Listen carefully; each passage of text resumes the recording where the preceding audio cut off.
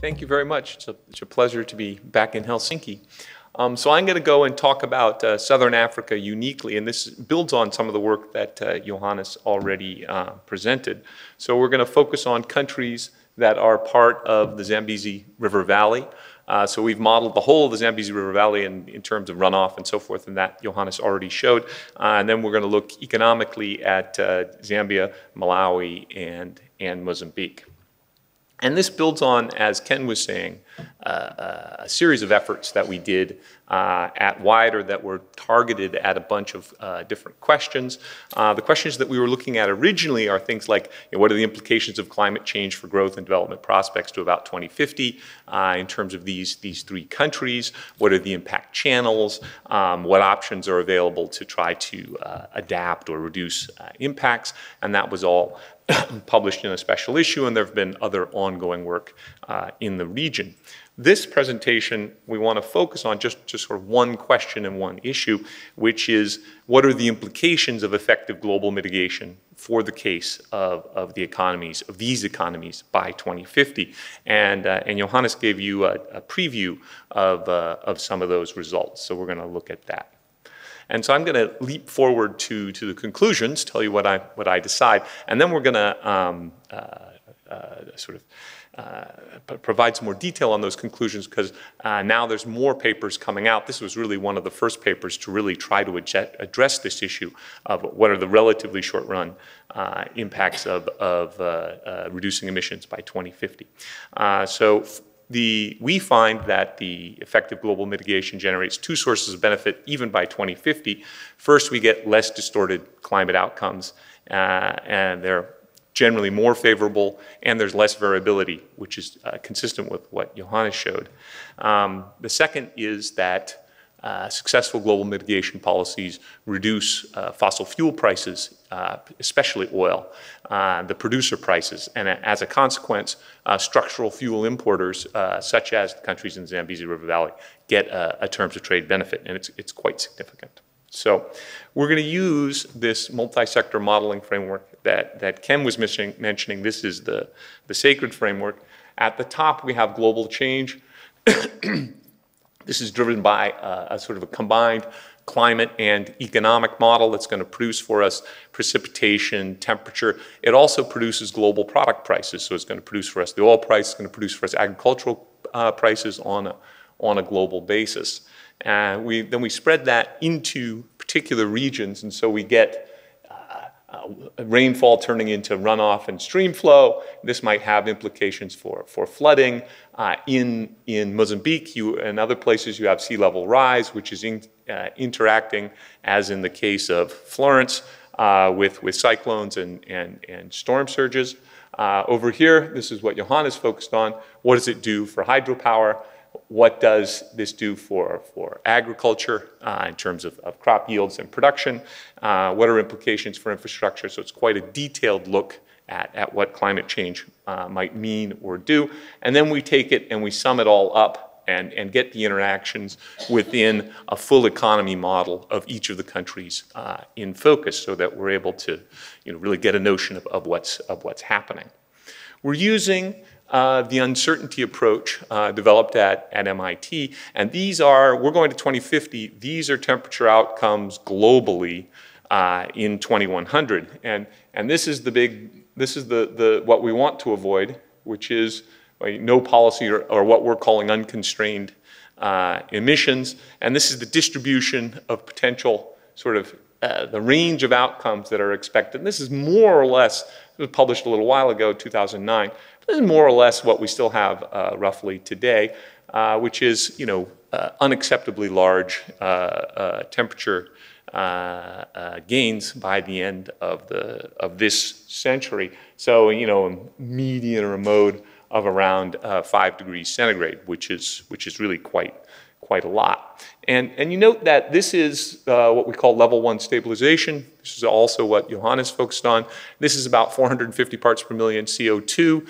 Add in some other greenhouse gases like methane, and you're getting to about 560 parts per million CO2 equivalent in the atmosphere. And this corresponds with a more favorable outcome, some of them below kind of 2 degrees centigrade.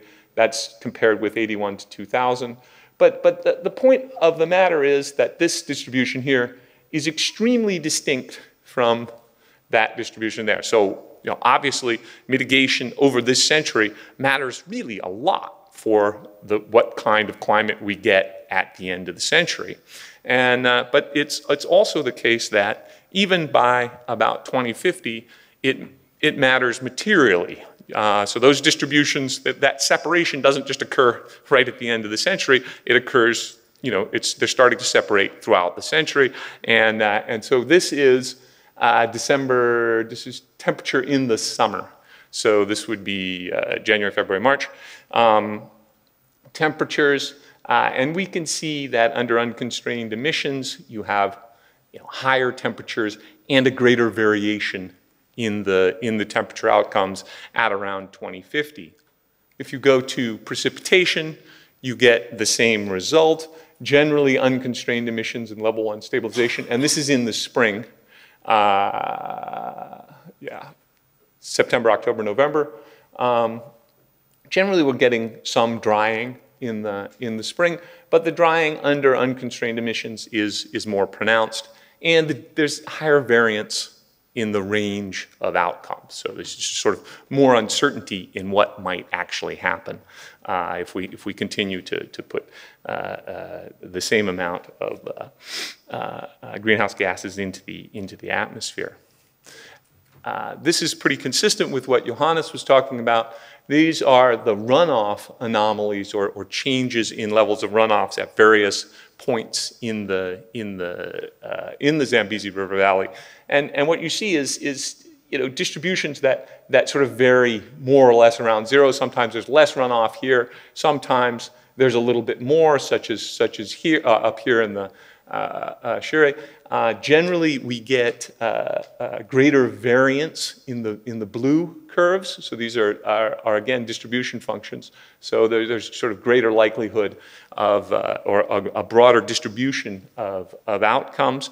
And in all of these cases, we have these tails where runoff goes up by quite a bit, and this is on an annual basis. But you also have these kinds of tails of big increases in runoff at shorter time steps. So one of the things that we find, and particularly in Mozambique, which is sort of already being observed, is big changes in flood probabilities, and floods being really potentially damaging, as North Carolina is finding out sort of right now.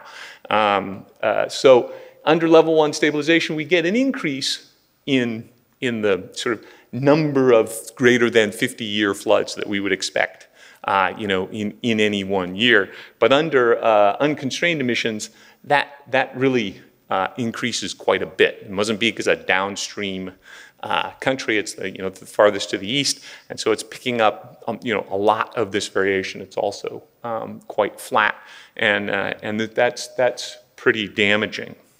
So to skip to one end result in respecting the time, this is the kind of implication that we get for GDP in 2050.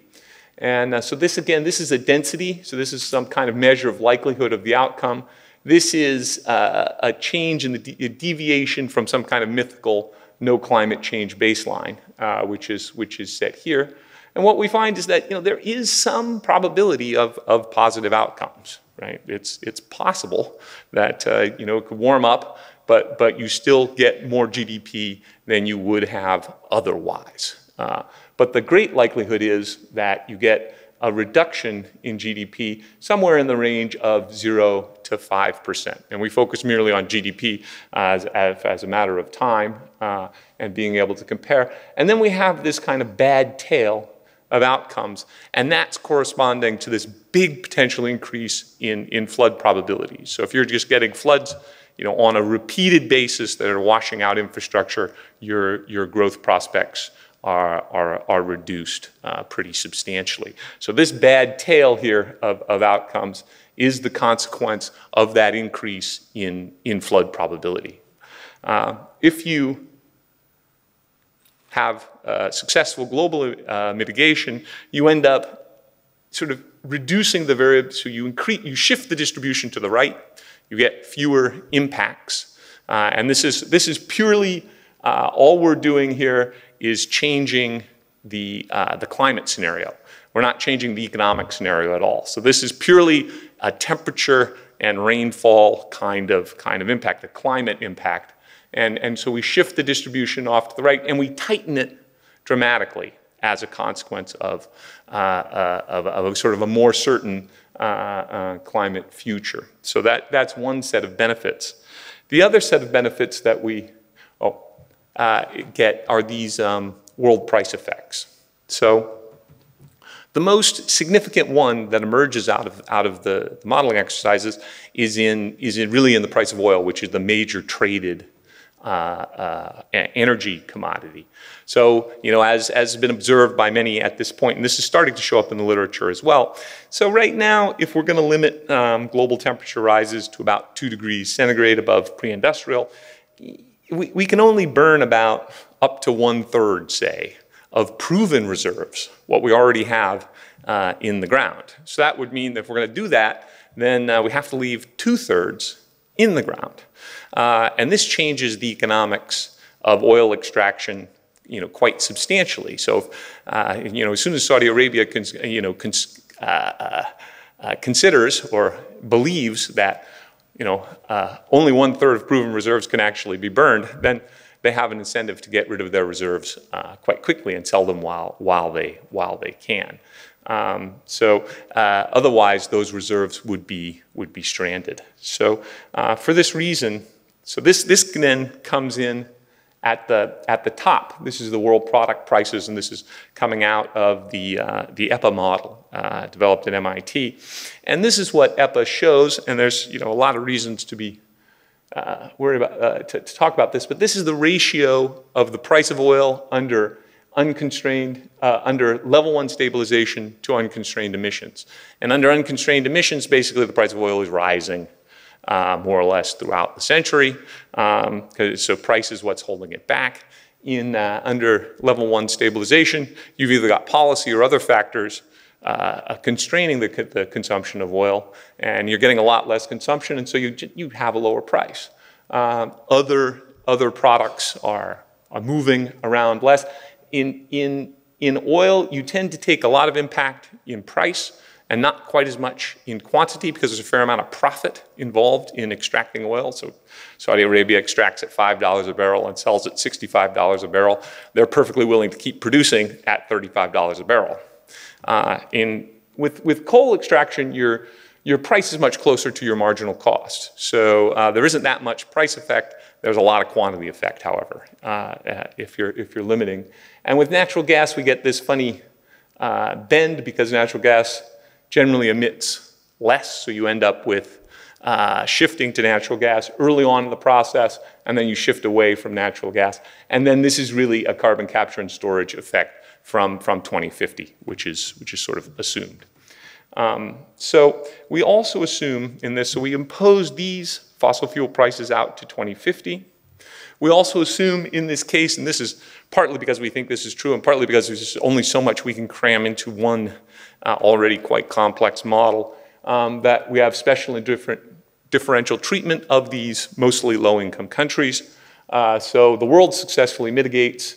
Our case economies, Mozambique, Malawi, and Zambia, are exempted, so they're not mitigating directly within our models. And we have, just to keep things also a little bit simpler, if you follow Mozambique, you know that there's a major coal find, a major natural gas find, and those are still in process of being developed. It's very hard to know what's actually going to happen, so we just abstract from those. So here's what we get. So once we add that back in and we get this big reduction in global fuel prices at import, imports of fuels in Mozambique are about 12% of total imports. Fuels and derived products up to 20% of total imports. It's a significant import item, and getting it cheaper gives you a significant terms of trade benefit, which results in basically more investment, more growth, and it shows up pretty strongly by 2050. We get the same effect, the same sets of effects in Malawi. So in Malawi, you don't get quite as much, there's not as much climate change impact overall. You do get the tightening of the distribution. You shift it to the right. This is the pure precipitation and temperature effect. And then we get another jump in Malawi as a structural fuel importer, being able to import fuels less expensively. It's the same story in Zambia with slightly different look. The distributions aren't, the variance isn't reduced quite as much. There is variance reduction, but it's not quite as apparent. But again, the same qualitative story where we get a slightly tighter distribution, we shift it to the right, and then we shift it to the right again with respect to the fossil fuel price effect. So our conclusions are, as I said, effective global mitigation generates two sources of benefit. One, more certain and more favorable economic outcomes by 2050. Second, we get terms of trades effects that especially African low-income economies often benefit from quite strongly. So I have in now, that was the end of this presentation, but there was a new paper that came out last month, so just recently, looking at the same issue, and they come up with, they don't focus on GDP, they focus on food security, but they worry about an increased risk of food insecurity under stringent global climate change mitigation policy. And this is driven by, this is coming straight out of their article, relatively mild climate change impacts by 2050.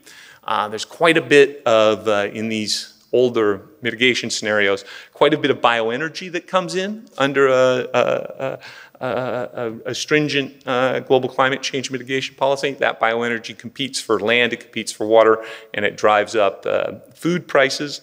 And then in this particular case, not only is the carbon tax imposed on emissions from energy sources like electricity generation, it's imposed on agriculture as well, which is quite hard. So you have a production type effect even in low-income economies.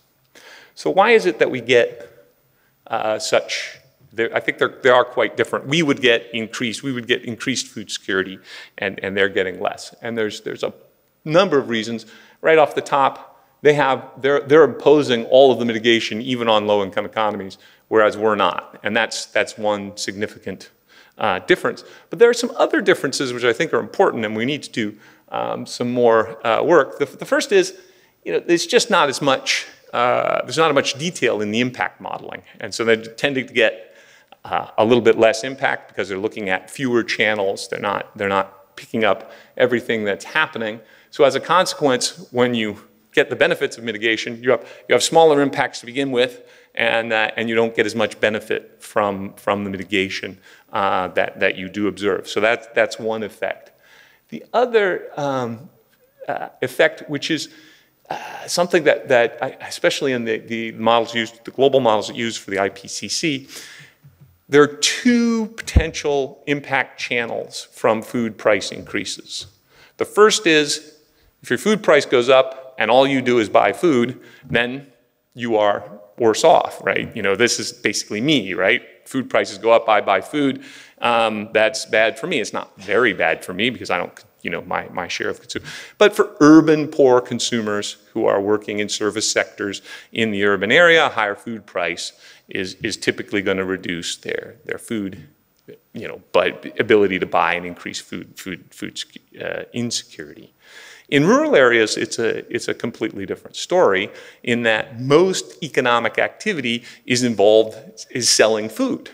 So, if you're selling wheat and the wheat price goes up, the price of bread might go up a little bit, but your income is likely to offset that.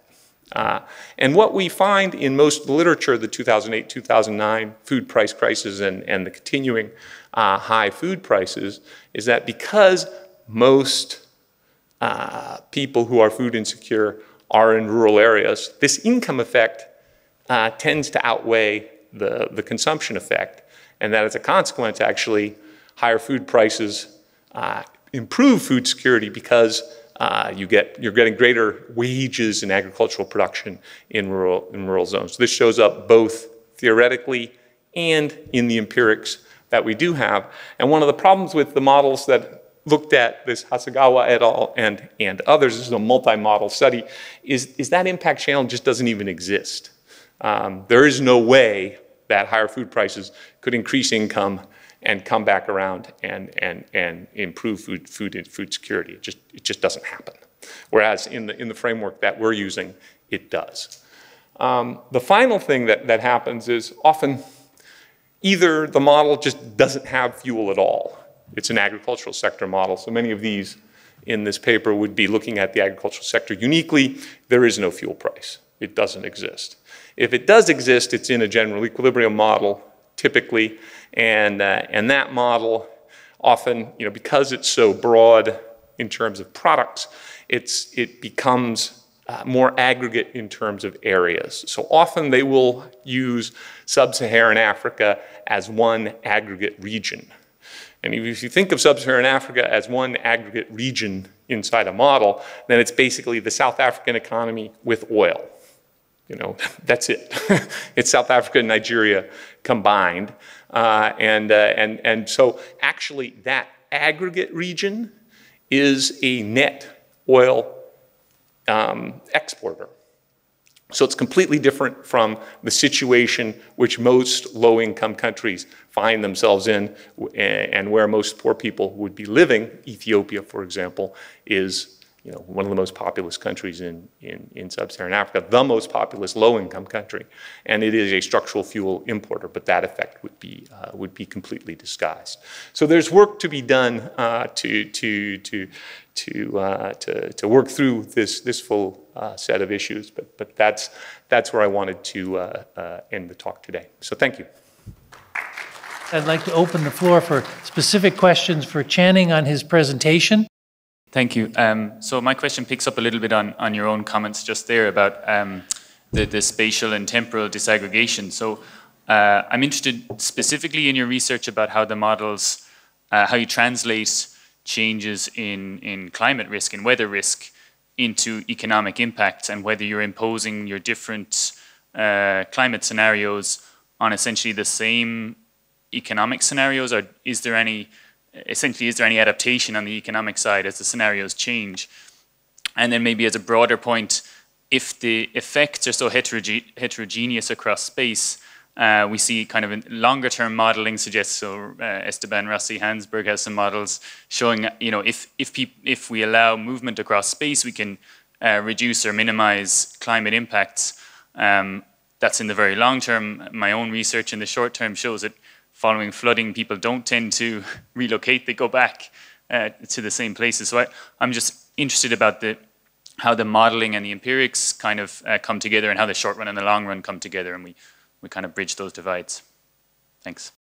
Very interesting, actually, what you mentioned about the modeling, structure. And you mentioned that you have the ability to capture the temporal dimension for less than a year. I just want to know how is this implemented. If, as far as I know, that the economic model is kind of an annual model. So if it is a CGE model, then it is dependent on a SAM, and that is based on an annual data. I would like to see how do you go for less than a year impact. And my other question to Arndt is about the food price impact. And you mentioned that, yes, higher food prices might be positive for rural households who basically produce food and they sell it. But how do you then go with the majority of rural small-scale households who basically produce food for own consumption, and they produce cash crops for the sale, and therefore the higher food prices might still be negative for them? Thank you. We have one more question in the back. Thank you, Jerusalem from Brookings Institution. I was struck by the difference on the impact of climate change on food security, specifically on the price effect. The last commentator also mentioned the impact of food price on food security. And net importers. I was wondering if you took the model took into consideration that most rural households in Africa are not net. They are net importers of food. So I would assume the impact on food security comes more from the production shock than the price, given that they are net importers of food. Thank you. So Channing, if you could address these three. Yeah, good questions. So this is the framework that we used. You know, it's not perfect, of course, but or it's not up there. Anyway, so we have the sort of a global model. We're reasonably doing well in terms of linking. So there's a global CG model that's producing the emissions. The emissions are going into a model of intermediate complexity for the climate, which is then producing our climate outcomes. So we're linked up there. It's very detailed on energy, of course, because partly used for mitigation purposes. It has agriculture in there, but it's fairly aggregate, so we don't get that much in the way of differentials across products. It's an agriculture aggregate, right? Those outcomes are coming, and I forget the exact time step, but it's a pretty close time step, and that's being fed into models that will have relatively short-term time steps. Johannes could talk a lot about the kind of river and stream flow models that we use. The crop models actually will take inputs at shorter time steps than we're able to produce, right? And they'll do it across across space. So we get to handle with a fair amount of detail what's going on both spatially and temporally, right? And we could handle, for example, precipitations coming in similar amounts, but later in the year, right? And at different temperature levels. So that kind of stuff we can handle. The flooding is inherently fairly short time step, and there's work to be done to make that better. In terms of that aspect, it's there. The model, what we show here is there's a fair amount of internal or autonomous adaptation that's happening, right? So we'll take the crop model and we'll largely convert to some kind of a productivity measure, but then the model decides, okay, if you're able to move production, we're regionally differentiated in production across activities. So if the north is well suited for going to be better for growing maize than the center as the climate is evolving, then we're going to get an autonomous move into the north as opposed to the center. This is happening. That gets to your second question, which is the movement across space. In these models at this moment, there's not a lot of friction, right? So we do get a fair amount of movement. And this showed up less here than in the South Africa work that we did, where it shows up really quite strongly. Now, is it unrealistic? I'm not entirely sure. I think the counter argument is we are looking at fairly long periods of time here, and pretty young populations. Right? So, if you're 30 years old and you've been farming here for 18 years, and then, you're probably likely to be staying where you are. You have your family and your house and so on and so forth. But you're at the long end of the population distribution. Most of the population coming in is 15, right? 50% of the population below 15 in these countries. And you're going to be getting married and figuring out where it is you're going to live. And if there's areas that are doing better than others, one of the things that we do find in now is a fair amount of migration between rural areas as conditions change, and this is, I think, partly due to these young population dynamics. So it's not over the time frames that we're talking about. I think that's plausible, because we're not moving everybody. We're just moving at the margin. Yeah, so I've done those. Okay, yeah. Yes, it's true. Many rural households, if not most, would be, often net buyers, or they're producing for their own account and they're not, selling.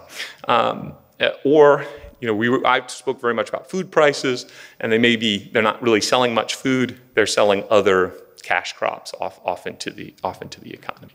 So if we go back first to the drivers that's being pointed to for most of these food insecurity things, it's greater competition for land and greater competition for water, the fixed factors that are inside of agriculture.